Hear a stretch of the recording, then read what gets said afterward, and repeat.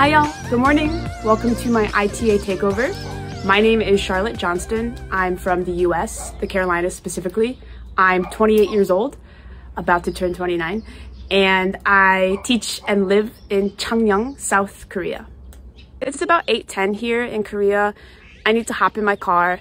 Yeah, I have a car, so you can ask me about it. At about, 8:25 to get to my job at 8:35.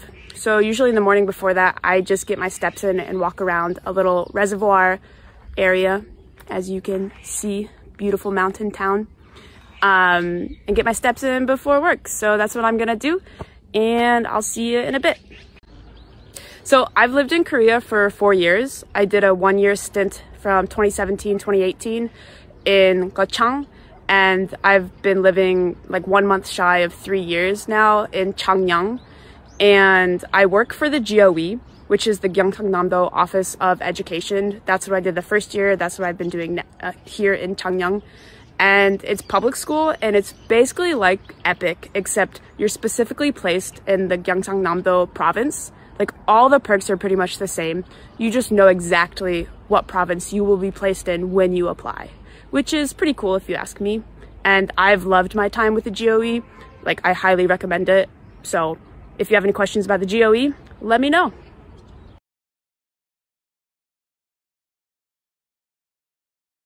I'm driving to my school right now. I work at 2 schools. My main school is about a 10-minute drive from my home, and my travel school is about a 20-minute drive from my home. If you apply to public schools via the GOE, you could have up to 3 schools. I had that my first year when I lived in Gyeongsang, and I honestly didn't like it, just because if you teach at 3 schools, you don't really have the opportunity to make relationships with your students and your teachers. You don't really have much rapport because you're not seeing them that often. This time in Changnyeong, I have my main school and just 1 travel school, so that's fine to me. It's not that bad. I work at my main school 3 days a week and my travel school 2 days a week. And if you work at a travel school, you get paid extra money, which is always amazing. Changnyeong is famous for onions. Like, we literally just passed an onion research center, which is pretty funny. The McDonald's here had like a specialty burger, and nobody really knows about Changnyeong. So when it was like, oh, it features Changnyeong onions, it was pretty funny. And people were like, what's Changnyeong? Yeah. But like I said, Changnyeong is really small. A lot of Koreans don't really know about it, especially if you're not in the Gyeongsangnam-do province. But we are famous for a big mountain, which I hike once a week. It's called Hwawangsan. And this town also has Korea's largest wetland conservatory. It's called Uppo Nup, which is, Uppo is like the name, and Nup is like marsh, swamp. So yeah, it's pretty cool. Interesting fun facts about Changnyeong. Gotta represent. Okay, I'm pulling into my school. My school is, and I teach at 2 elementary schools. 네, 안녕하세요. And my class sizes at my travel school, it's like ranges from 2 to 6. And at my main school, which is still a pretty small school, the biggest class size is 13. So I actually really like my small school size. It's makes life pretty easy. So this is my school. I have my first class in about 10 minutes. I have 5 classes today, 3 before lunch and 2 after lunch. And I'm not really allowed to film my students or my classes, but when I have time, I'll show you where my desk is and some of the facilities. And yeah, so stay tuned. So I have a 20-minute break before my next class. I have already taught 2 classes. I have 1 more before lunch, and then I have 2 after lunch. So I figured we could talk about why I chose to teach abroad, why Korea, and how the whole process went for me. So the biggest reason I wanted to move abroad and start teaching English is that when I was in college, I changed my major way too many times, and I didn't have enough time to study abroad. And moving abroad, teaching English seemed like the easiest, quickest way for me to go abroad and travel a lot while I'm young. And so after I graduated with my bachelor's in journalism and mass communication, I immediately signed up for ITA's 120-hour TEFL course, and I was certified really quickly. I just booked through it because I really wanted this. So I took the course, I did the hours, I got my certification, and then I immediately started looking for jobs in Japan. And because I don't speak Japanese and I didn't have any experience teaching, I applied to JET and I did not get even the first interview through the first stage. And so I reevaluated and I decided on Korea. And so I applied to basically the equivalent of JET, which would be EPIC, but I didn't apply to EPIC. I applied to the GOE. So like I said earlier, specifically to the Gyeongsangnam-do province. And in my opinion, it was really easy. I used a recruiter, Korean Horizons. It's one guy, his name is Alistair Weary, but I think he let somebody take over his company, so I'm not quite sure what he's doing, but he was super helpful, always there to answer questions. And I don't know, to me it was really easy. People say it's hard, but I thought the application process was easy. Okay, so first question, is the GOE as competitive as EPIC? I'm gonna say no, just because if you apply to EPIC, people who do that are trying to be placed maybe in the bigger cities like Seoul, Busan, or Daegu, or even Gwangju or Daejeon. And we don't, those aren't in this province. No city that big is in this province. So there aren't as many people applying, I guess, for the small town rural jobs because maybe it's not as attractive to them. So it's slightly less competitive, I would definitely say. But in terms of the hiring process and the seasons, it's exactly the same, as well as perks and the benefits, because it's all public school through the Korean government. You're working a public school government job, so everything's the same except how you, who you apply to. But adding on to that, because the GOE only hires for Gyeongsangnam-do, there's going to be less jobs because the jobs are only for this one province, not the entire country. So if you apply to EPIC, yeah, there's a lot more jobs, but I also think there's more people applying for the jobs. If you apply to GOE, it's just one province, so there are less jobs available, but I think there's less people applying for those jobs. Yeah. Okay, so I want to talk about why I chose Japan at first and ultimately Korea. I had a lot of student loans when I graduated college, like most of us do. And I didn't want to get a regular 9-to-5 job in the States. I knew I wanted to move abroad and teach English. So I looked at where I could make the most money. That's pretty much it. And Japan, it was everybody knew about Japan. It was way more popular than Korea. Recently, Korea is all over the world, taking over. But Japan at the time was everybody knows about Japanese food, Mount Fuji. So I did that. But when I didn't get in, I quickly was oh, South Korea, no brainer. That's the next place I would want to teach. And Korea is where you can actually save the most money. So it really worked out because I paid off my student loans in the first year I taught here. Okay, so lesson planning with the GOE. I can't speak for middle schools and high schools because I only teach at elementary schools, but I do know their lesson planning is a lot harder just because the students know a lot more, so the lessons are harder and more in depth, and there's more English to teach. Elementary school, you just teach the basics over and over and over again. And if you work at a bigger school, you're gonna have multiple classes of the same grade level, so you could be teaching the same exact lesson 4 times a day. So in that regard, it's easy because there's less work. I don't teach at big schools, so every day I teach 5 to 6 different lessons. But I've been teaching for so long that I have all my lessons down. And all I have to do is come in and assess who might need extra help, how could I change the lesson to meet the class? And I don't know, it takes 10 minutes to edit a lesson.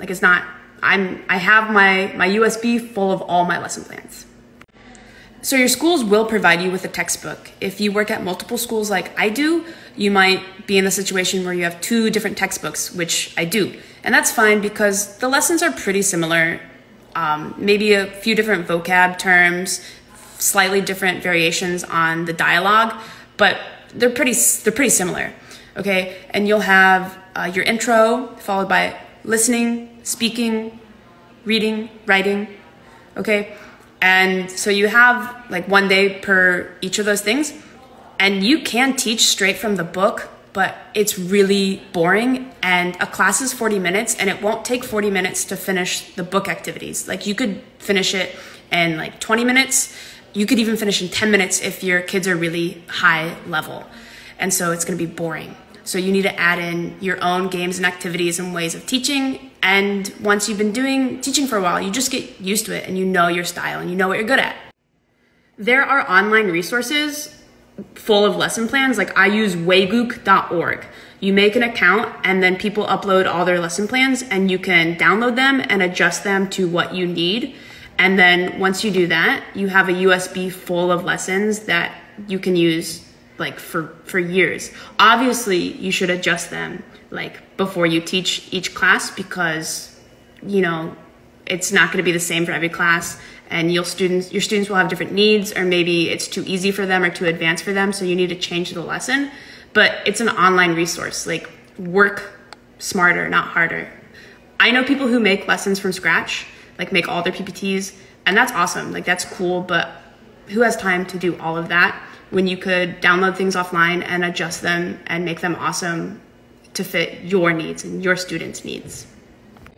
So basically, like when you first start, it could take like, I don't know, an hour to make a lesson just because you're not used to it and you don't know how. But once you get it down and once you are using other resources and you have your own resources that you know how to change and edit to fit your students' needs, you can make a lesson in like 10 minutes because you already have the lesson. You just need to adjust it for the day. So lesson planning can be hard at first. It gets super easy. So don't stress too much about it, but make sure you're changing it and not doing the same games every time because kids will get really bored. And school should be really fun, especially teaching English should be fun so the kids want to use it and remember it. So I think that's enough on lesson planning, but if you have any other questions, just DM me. I'll put my personal thing on here and you can send me a message. Thanks. Okay, so it's about to be lunchtime. Today's meal is amazing, and I'm not lying when I say Korean school lunch is the best part about my job. Sure, I get 26 vacation days. I have 11 sick days. I make a good salary. I have a lot of bonuses. I don't pay rent. I have a free apartment. My bills are cheap. No, it's the school lunch for me. Let me show you why. Look at that beauty. You got some kimchi bokkeumbap, kimchi fried rice, 건 진짜 어묵구이, kiwi juice, 누룽지탕, kimchi.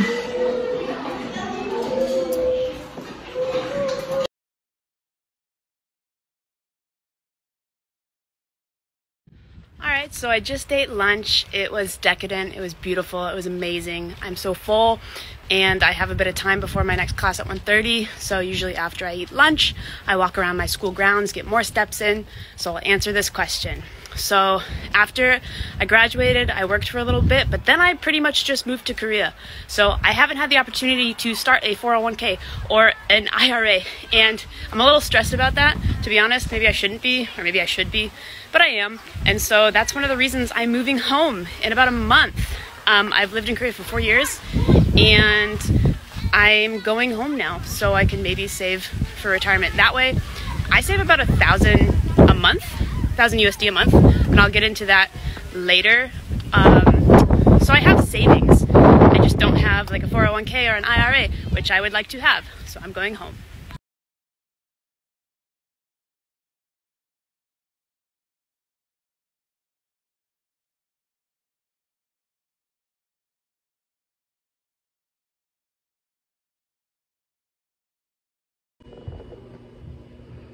Visas. So I'm on an E2 visa And that's what you would have if you come to Korea to teach English at a public school or a hagwon. But let's talk the GOE because that's what I know. It's easy. You do nothing. Your school will do all the paperwork and your co-teacher will escort you to the immigration office in your city and you just go with them and sign. You do have to pay a little bit of money. It's like maybe 50 USD, but you get a signing bonus. So it's fine. It covers it. Easy. And then you'll get your ARC card, Alien Registration Card, which is essentially your visa. And it's good for 13 months. So if you do 1 year and you're leaving, you have a month leeway to exit the country. And then if you renew, you just go back and you do the same process. It's super simple. You don't have to do any country hops like in other countries. Easy.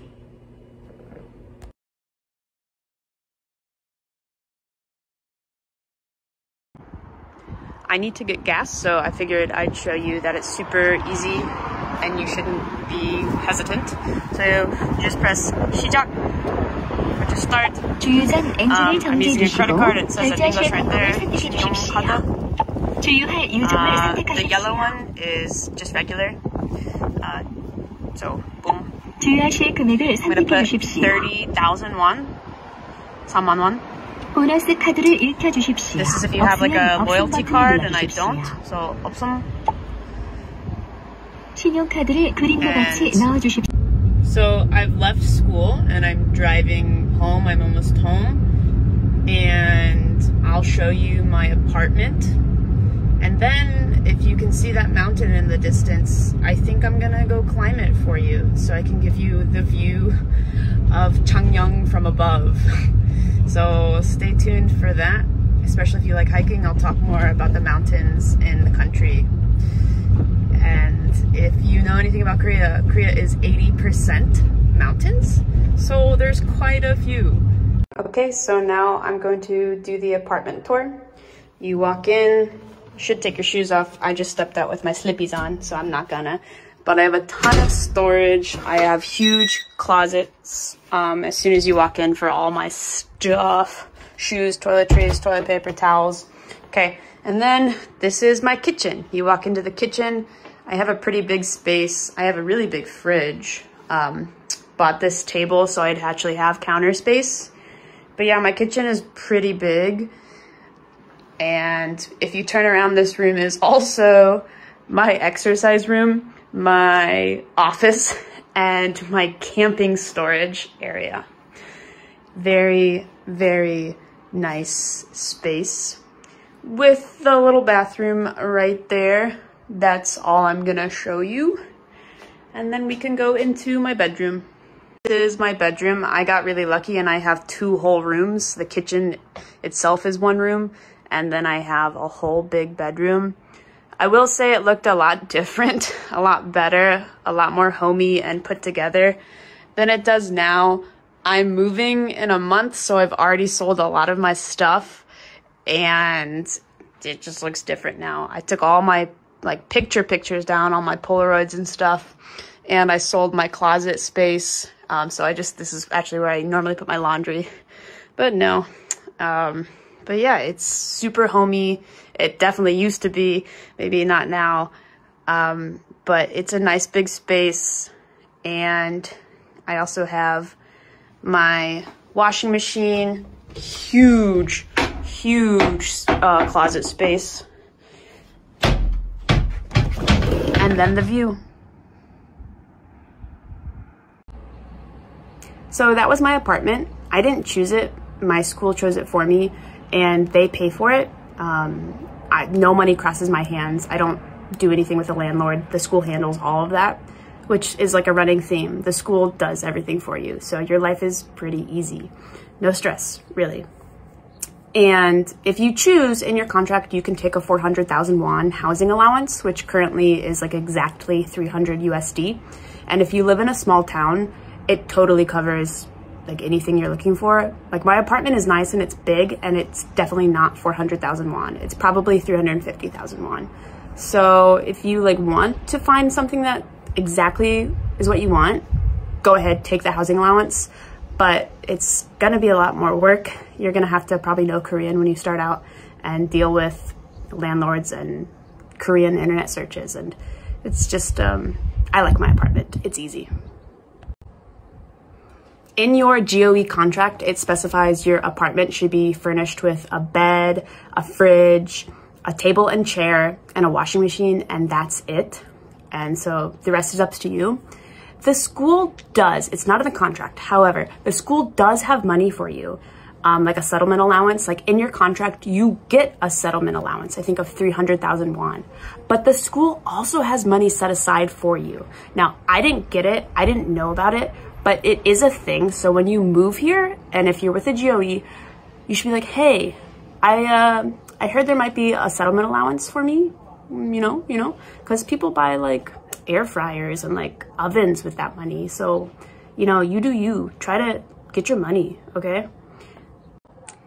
Another thing is that with your apartment, you have a high probability of just, you are the replacement. So you're taking the previous teacher's apartment, and they might have been really kind and left you a lot of their stuff.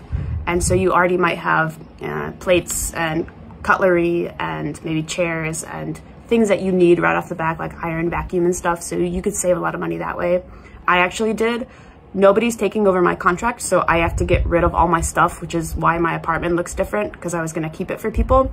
But now I'm just making money, selling stuff, and figuring out what to do with all the things that nobody would want. But you might get really lucky and have a really nice furnished apartment.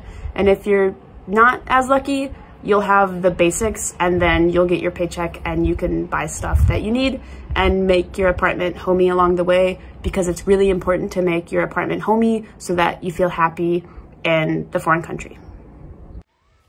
I'm about to hike the mountain in my town, Gyeongsang.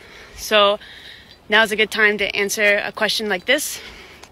There are 22 Korean national parks. One is historical, Gyeongju. There's still a lot of hiking, but there's a lot of cool ancient structures to check out. There's 3 marine national parks, so you can do hikes, you can do coastal walks, you can just check out the marine life. And then the rest are mountainous national parks, and I've hiked all of them. And I have favorites, but it kind of depends on the season and the time and the weather and, like, you know, what you ate at the top, because mountain food is the best food. But yeah, there's so many hikes in Korea. When a country is 80% mountains, like, it's the main pastime, and luckily I love hiking, so it worked out. Yeah, there is a huge hiking and camping culture in this country. Like I said, it's 80% mountains. There's 22 national parks.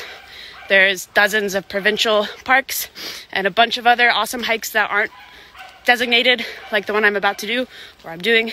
During COVID, when the safe things were to do outside, camping and hiking like exploded, and trails and camping spots became really crowded and popular and busy.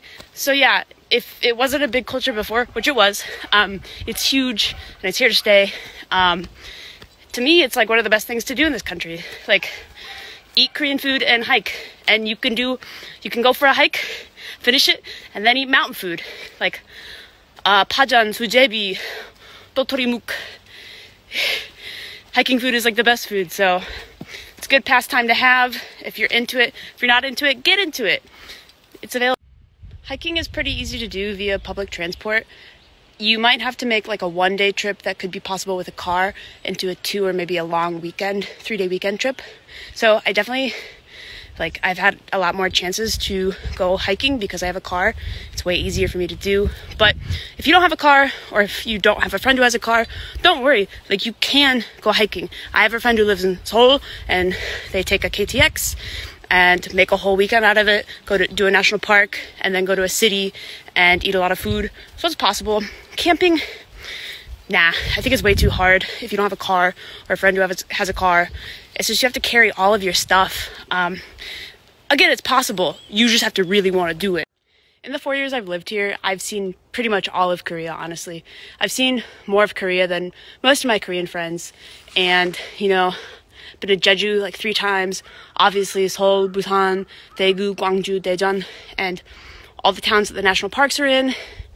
I've done East Coast road trips, West Coast road trips, South Coast road trips. I've done a bunch of island hopping. I think I've seen all of Korea except for Suwon, Sejong, and Paju. And countries I've been to since I've been here are Japan, Thailand, Taiwan, Iceland for a nice 3-week trip, and Vietnam. And my contract's about to end, and I'm going to Vietnam, Thailand, Cambodia, Laos, and Malaysia. So yeah, I've been able to travel a lot, and I'm super happy, super privileged, and I honestly just can't wait to keep living a lifestyle like this that teaching English abroad provides you. It's a great gig, great life. And that is Changnyeong. The view is not that great right now, but there she is in all her glory. And here's the view at the top of Hwawangsan. Good stuff. Changnyeong is like 70,000 people, mostly old people and students, not a lot of people in the middle. Not much to do in a small town like this. I'm not complaining, just putting it out there. If you apply to the GOE, there's a big chance you might get placed in a small town. And if you know you're not about that life, if you know you need constant activities and, bustling social life and, going out to big restaurants and cafes and going out all the time, it might not be your scene. It's definitely my scene. It's quiet. I have friends. There's great Korean food. I can go hiking, and I can access cities on the weekends. This is a great question because I think Changnyeong is perfectly located. In terms of driving, it takes me about an hour to get to downtown Daegu. If I took a bus to Busan, it'd be an hour and 15 minutes to Sasang Station, plus a 15-minute subway ride to Seomyeon, like downtown area, and then a 30-minute subway ride to the beach. Seoul is a 4-hour bus ride, and that's the only way to get there. I could go to Daegu and take a KTX, but that's like just adding transportation, and I'd rather take the bus. But Daegu's easy day trip, Busan easy weekend trip, Seoul easy weekend trip or bigger vacation. But everything is super manageable to travel. I'm sorry it's so dark.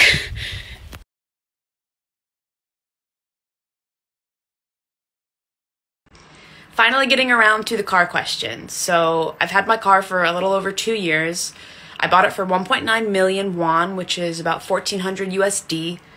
I just asked my Korean friend, hey, can you help me? And he showed me a used car website, and I found some options in my area, and he sold me on a Kia Morning just because he explained that they're cheaper to fix. There were cheaper options like a Matiz or a Daewoo, but they're a lot more expensive to fix, so it just made more sense to buy a Kia Morning in case I had a problem, take it to the shop, and be cheaper than a Matiz or a Daewoo. So I picked that. I found one that I liked, and then I took a foreign friend with me who was fluent in Korean, and he helped me not really negotiate because I bought it for what it was worth, but he just helped me. He translated for me and helped me sign the paperwork. For me, it was really easy because I've had help the whole way, so the process of getting a car wasn't that hard. I just scrolled online on a used car website till I found what I wanted, and then messaged the person. I used just Papago to translate messages back and forth and said, set up a meeting. And then I went with another friend who wasn't Korean but is fluent in Korean, and they helped me with the paperwork. And I bought the car, I got the insurance through Insure Korea, and I'm gonna put that in a slide. And he deals with foreign clients, so it's all in English there, so it's really easy. And you just get your information in the mail, they mail it to you.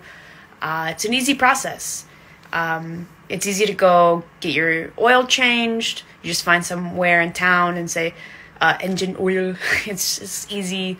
It's good. For me, the hardest part is going to be selling the car. So if you're in the market for a car, hit me up, DM me. But because no Korean is going to want to buy my piece of junk car. I love her, but she's not that great. Because a Korean, why invest in something nice? So usually it's just military people or foreigners who want to buy your car. but then it's like, I'm not fluent in Korean, so transferring the title is difficult. Luckily, I don't ask my co-teacher for that much help, but he like straight up offered to help me try to sell it. So I'm gonna do that, and if I can't find a buyer with his help, then I'm just gonna put it basically on an online auction with somebody who's gonna scrap it for parts and get like a third of my money, hopefully. Yeah. But if you want a car, hit me up. I'll sell it to you cheap.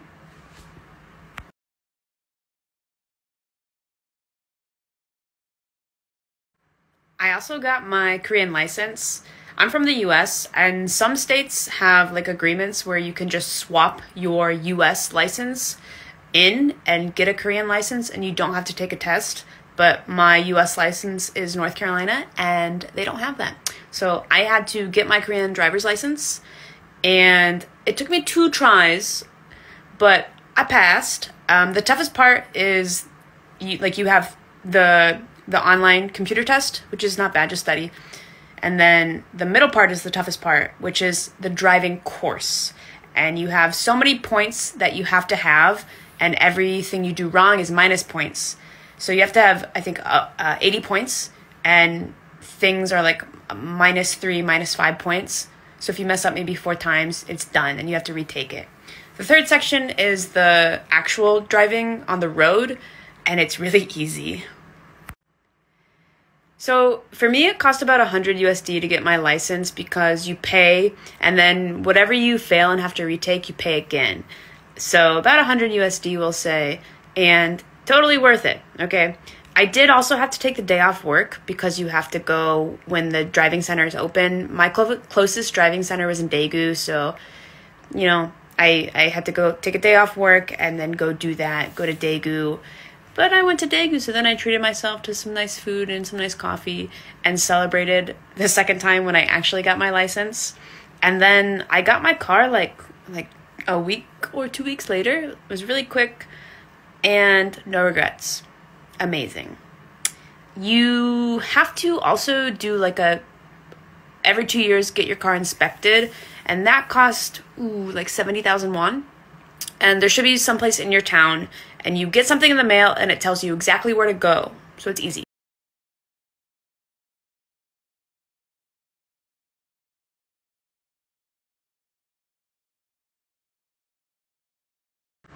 I think I'm done. It's been a long day. We've talked about a lot of things. We talked about the GOE, public school, my school lunch, why I chose Korea. I showed you my apartment. I showed you town. We hiked the mountain together. I talked a little bit about my car, showed you the finance breakdown and how much I save. Yeah, a lot of stuff. Hopefully I got to some of your questions. I know you might have more. Please feel free to go to my personal profile and DM me, ask me questions. I'm going to do a lot of traveling, so if you're into that, you can follow me and see what I'm doing. I have a lot of Korea stuff, so if you're just looking for ideas of mountains to hike or what to do on the weekend, you could check out some of my road trip posts.